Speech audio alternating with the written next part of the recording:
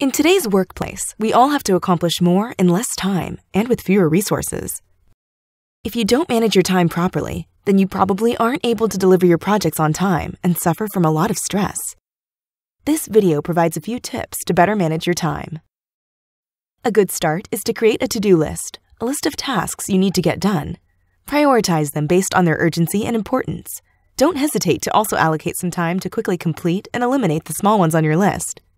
Watching your list shorten quickly is a great way to stay motivated. If a big task is really big, like a major project, break it down into smaller tasks that you can accomplish faster.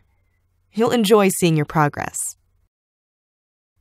Not all tasks are urgent. Some can wait until tomorrow.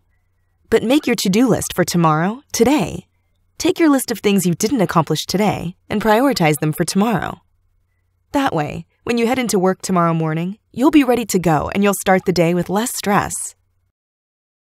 Interruptions can easily distract you from what you're concentrating on.